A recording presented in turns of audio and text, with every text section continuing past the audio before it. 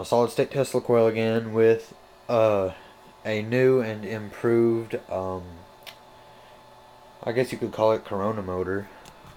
Let me put the camera down to get it started.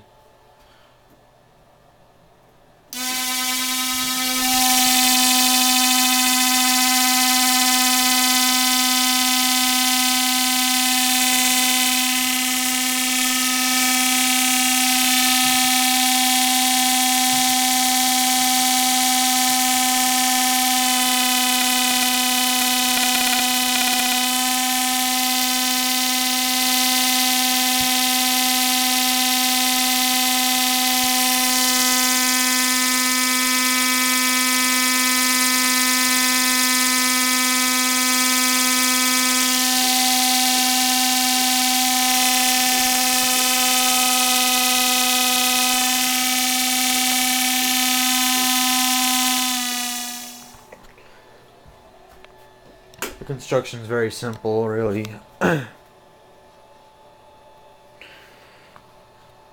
All I did was I took what it was an iron core lamination. Well, an iron transformer core lamination. I just took it and ground it down into just a little rectangular piece, and I smoothed down the edges to reduce corona that it would produce. And after that, I just got something like a nail, is what I used, and I put that dent right in the middle for this nail to sit on. Then I put the wires and bent them accordingly. All just bent to so-called chute the same way. And then you just place it on top of there, and it's actually fairly sturdy. Then I just start it by pushing it like that.